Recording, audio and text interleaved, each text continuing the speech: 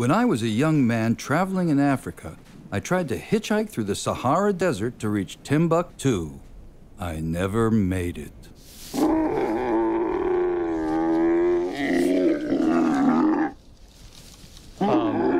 don't think he likes me as a driver. Keep going. Come on. Come on. Let's go. That's good. Good boy. Good boy. Good boy. Come on. I was on a quest to find the great black beat poet Ted Joans, who spent half the year in Timbuktu. Ted died, but dreams, like poems, never die. 30 years later, I'm on a boat up the Niger River to the fabled city, but it's also a journey into the languages and culture of West Africa.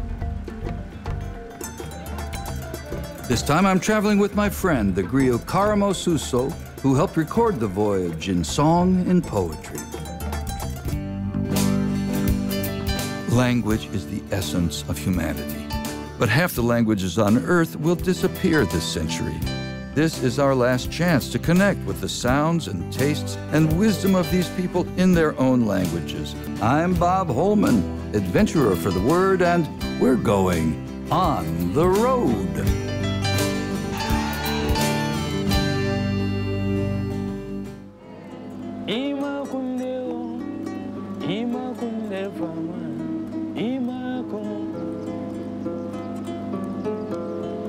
Kanakasi fantandena kasimani ima kundeo fama dinge.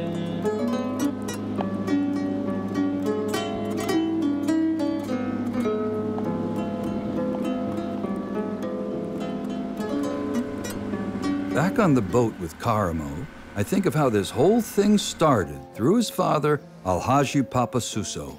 Papa's a renowned griot in the Gambia and a dear friend, and he's been trying to get me to visit him for years. By this point, I'm hoping you're asking yourself, well, what is a griot?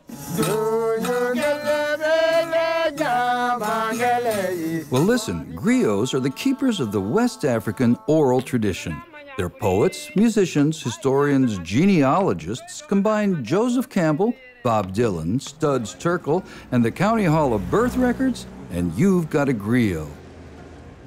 Griots are so respected they even appear on national television. I don't think so. I think I want to get... I met up with Papa in Dakar, and first things first, decided to get a haircut. Can you take like this? Just think that much? Yeah. Papa strummed some tunes. I read some poems by Leopold Senghor, the George Washington of Senegal. With Senghor, he thought of the woman as being Africa, as being the motherland, the motherland.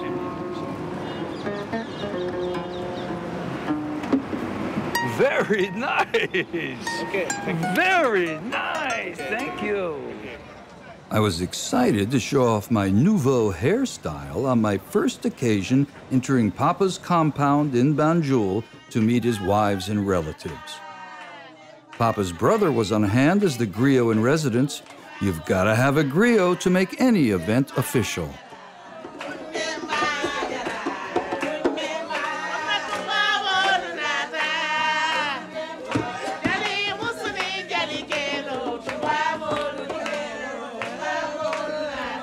Women singers, Umu Sangre, Kanja Kuyate, are an important part of griot tradition.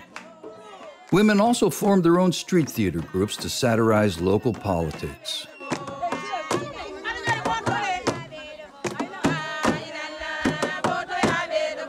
We instantly hit it off when I showed them my Barack Obama t-shirt.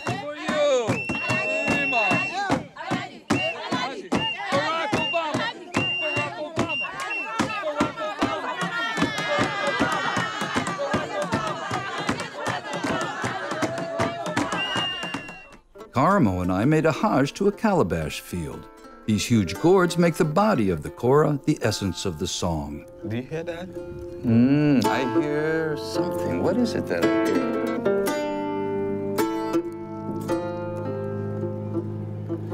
The kora always always sounds like it's accompanying itself. It's the bass, boom, boom. And it's the melody. And sometimes it's even. We visited Papa's hometown village, Sotomaseri. The kora is playing, the children are playing. The kora is the essential instrument of Mandinka griots. It takes 5 days for Papa's nephew to make a kora. Each handle is designed differently, carved by hand and foot. Here's the calabash that Karamo and I found. Sliced in half with a machete, the skin is a cowhide buried for 2 days in lime, scraped, kept wet and pliant. The calabash is centered on the skin, and the craftsman cuts it to size, freehand. There's an old saying, wet cowhide attracts sand, but no one says it because it brings bad luck. Then it's stretched tight over the calabash, rosewood neck and handles are pushed through, and simple fishing line is used for the 21 strings.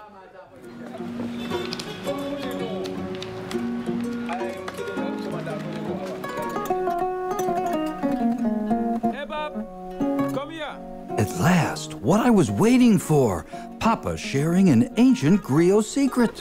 Dad, do you want to tell him something about it? Yeah. Well, this is the room where kora was given to Korea Musa, my great-great-grandfather. Okay. By a devil. What? Devil man. So if you take the kora, you alone in the room, playing the kora, soft, you will see a jinn. That remember me something. They love the kora very much. I was afraid that the jinn would show up, but what happened was that Papa used this sacred space to do what griots have done for over 900 years. He passed his kora over to his son, Karamo.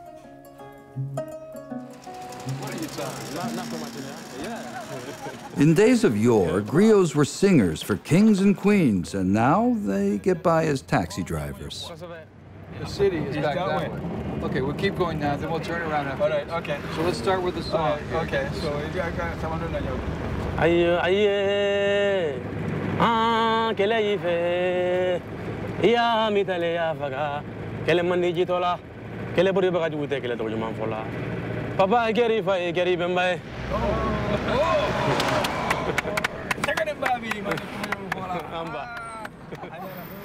Although Amadou was a better griot than driver, he did deliver us safely and soundly to our next destination, the home of Mr. Dembo Bojang, the representative to Parliament of Papa's hometown village, and who owed his political success to an ancient griot tale. So there's some remarkable stories about the powers of the crocodiles, and some of the people even talk about you as being connected with some of those powers. Of course. How does that?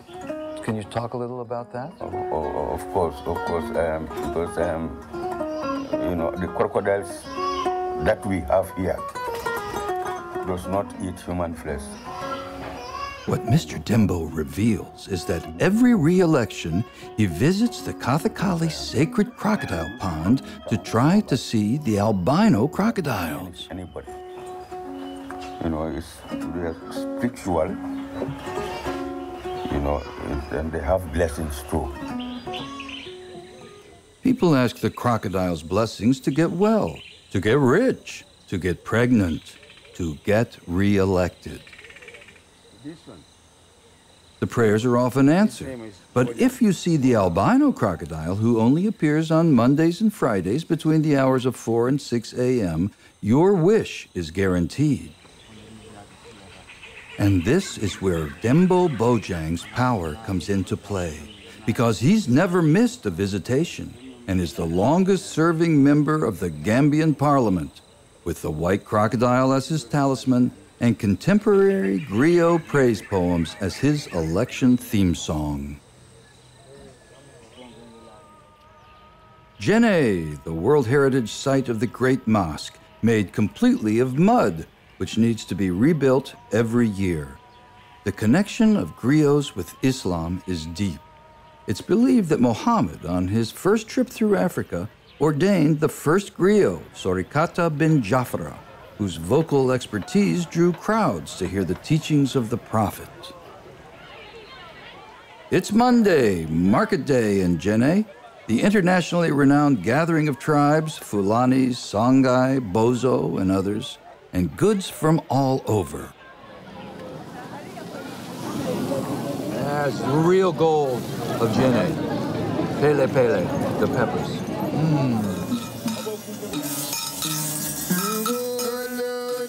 Up on the roof, we run into a father and son hunter griot team.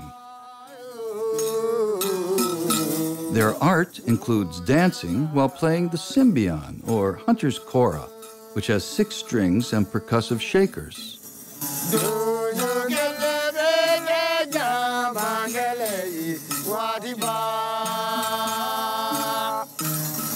Their job? To wander through the towns singing songs of welcome to all in this crossroads of Central Africa.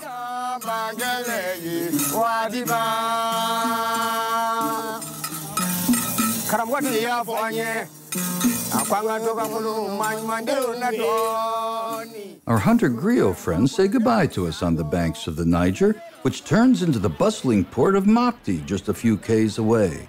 This is where we'll launch the next leg of our journey. Now we're going to try to find Ted Joans up in Timbuktu, great American poet who was a spiritual father to me. Am I allowed to say spiritual father on television? I don't know. Is this the TV or is this the movies? Like, remind me again. Anyway, what we've got here is a pinnace, one of the most beautiful boats ever created.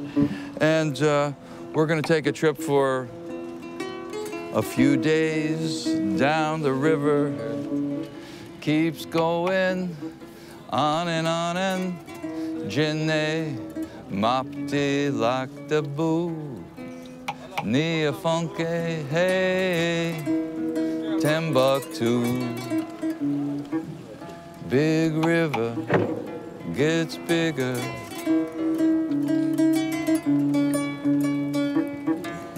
Did we forget to hire a captain here? Are we going to have to row this ourselves? Oh, brother. Peut-être, dans mon lit. Merci. Comment s'appelle? Soselem. Soselem? After we make our arrangements with the captain, we're on our way to Timbuktu and beyond.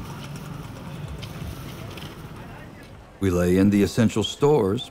Don't forget the cola nuts, gasoline, cooking oil, baling pails, camera gear and hard drives, ballpoint pens and paper for poems, toilet paper, and one of my personal favorites, Ousmane Sembène's novel, God's Pieces of Wood, the story of the Dakar-Bamako railway strike that was the beginning of the end for French colonialism. The Niger River, Jaliba, Great River in Manding. Yoruba has it as Oya, the river goddess herself, and a nomadic Tuareg, Niger, the Niger. But for all West Africans, it's the source of life for food, travel, cleansing, commerce. There's a sense of drama to the Niger as it plummets straight into the Sahara.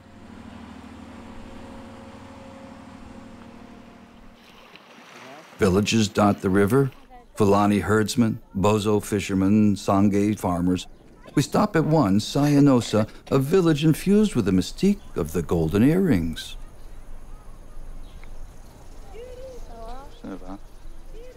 This is a griot song of beauty, being the replication of the sound of waves of the river with the waves of sand. Made in gold, a mirror to the bride. We end up at a compound where our guide promises the earrings reside. So as you can see, we just struck a bargain here with the second wife at Sayanosa. Sayanosa is a beautiful village. We passed by a great mosque. It's the same kind of architecture as in Djenne, but it's a little smaller. As a matter of fact, the village, which seems like such a tiny little oasis from the road, is actually half the size of Djenne. There's 6,000 people who live here. And we've discovered, amidst the entire population of this compound, lots of great energy going on here, that the earrings repose in this room. So, we can hear the suitcase being opened right now. I'm not giving any hints to what else or how to find this place. You have to talk to Albert if you're going to find this place. But as soon as what's his second wife goes, what's her name? The name of the second wife? I think it's better when you come. Okay. All right. We'll do that. His name or what. Oh, I'm really looking forward to seeing. Look the president. Oh my goodness! Wow! Fantastic. Now, is it true that there's something that goes goes across the head, or these just stay on their own? They stay on their own.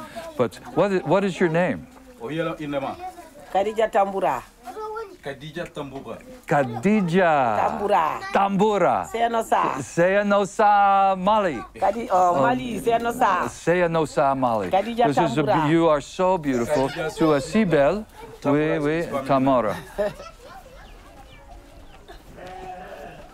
Here's a rough translation of the griot poem of the gold earrings. Add a sweet note to the saddest music. Build the road by walking. River waves, sand waves, gold earrings. Pray for the river rising. The end, completeness, so complete. Once upon a place. Can you hear it? The origins of language. It's very difficult in our literate culture to grasp the role, the importance of the griot in West Africa. It's a different consciousness. Griots represent something inexplicable yet essential. The keepers of history, epic genealogy. The griot sings culture into existence. It's a very important place, very beautiful place, because it's one of our historical places. Oh, yes. So when you come here, you have to take one of the stones here, or go look for a stone and place it on top of here. So it is kind of like... Perfect. It's a burial ground for queens, but also a sacred place. Yes. Those were the days before there were days. So there was only night. And the rocks were people. That's right. And the rocks thought. And the rocks thought. And the thinking rocks were thinking if only they could walk. That's what they were thinking. The whole time they were thinking. They were wanting to walk so bad. They wanted to walk so bad that they started to talk. And that was the beginning of language. It was what the rocks thought. It was what the rocks thought up. It was what the rocks thought up when they couldn't walk.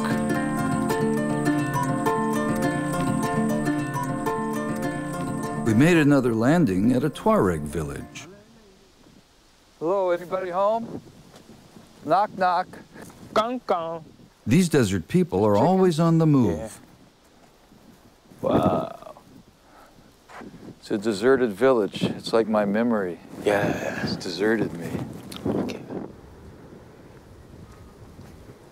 If you should see a man walking down a crowded street, talking aloud to himself, don't run in the opposite direction, but run toward him. For he is a poet, and you have nothing to fear from the poet, but the truth. That was Ted Jones' signature poem, a first-rate jazz poet who hung with John Coltrane and coined the phrase, "Bird lives," when Charlie Parker died. He was my mentor right up till he died in 2003. The outsider's outsider who went to the end of the world to find his African roots and seek solitude for his poetry. Back in the day, he invited me to his home in Timbuktu, but I was too busy being in my 20s to get a visa, so when I arrived in the middle of the Sahara, I spent the night in jail and was sent back. Life in the Panas settles into its own rhythms. Catch of the day, the Capitan, commonly found here in Lake Dabo. What can I say? Well, it's delicious.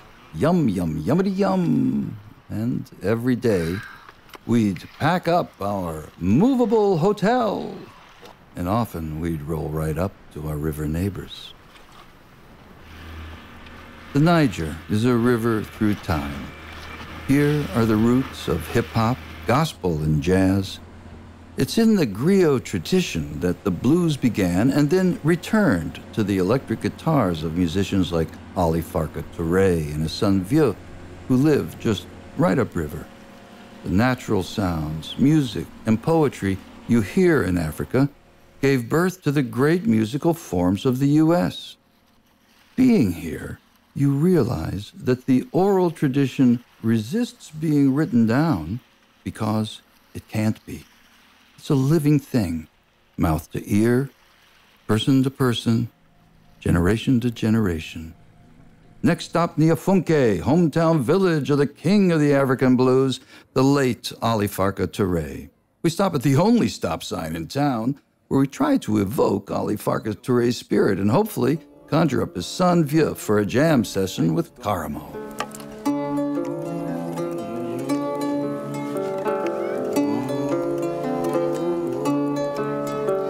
The spirit of Farka Toure, please be with us today. All right, my friend, you say there's no getaway from the getaway. No getaway from the getaway.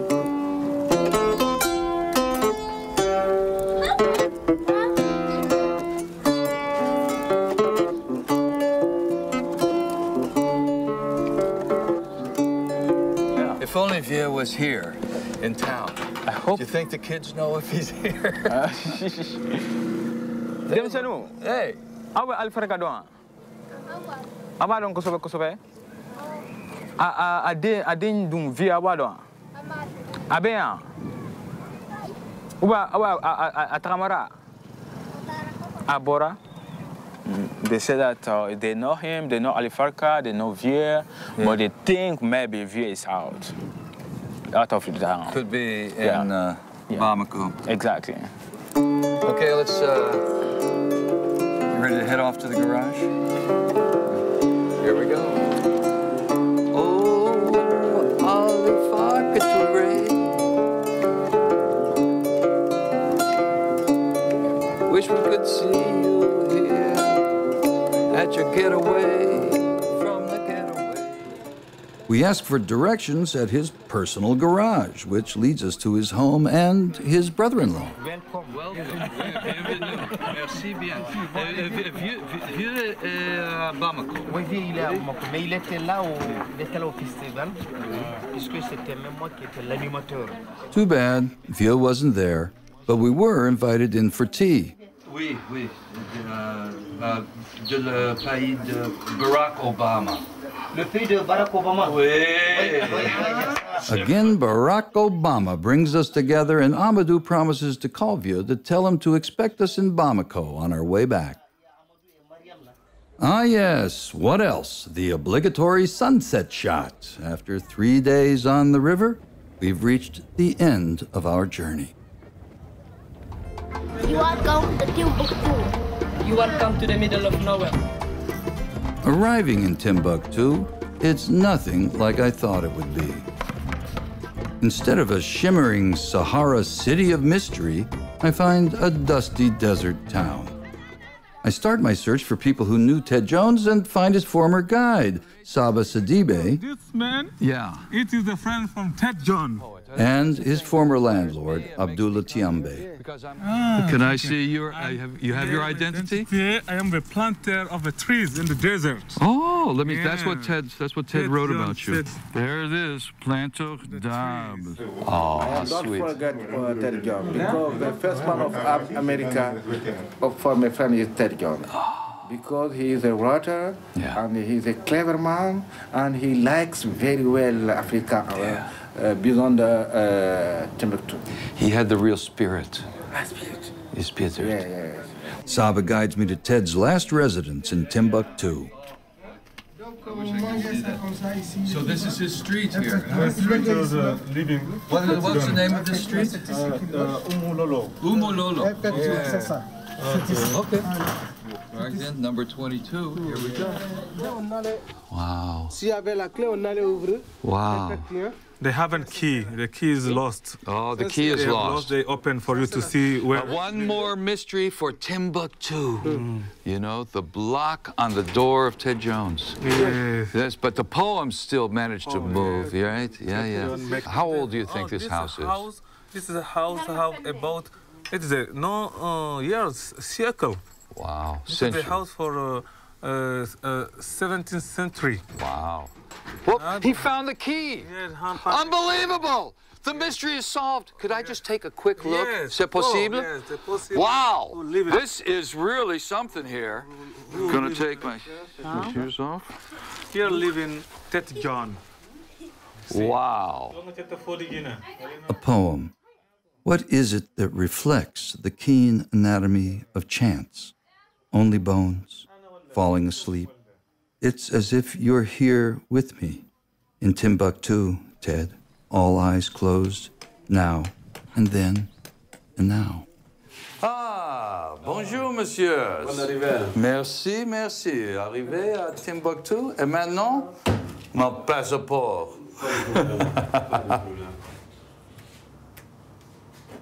I have officially arrived in Timbuktu. Well, my passport has been officially stamped, as I should have done 30 years ago. I've communed with the ghost and the guide of Ted Joans. My work here is done. I made it to Timbuktu. Hallelujah.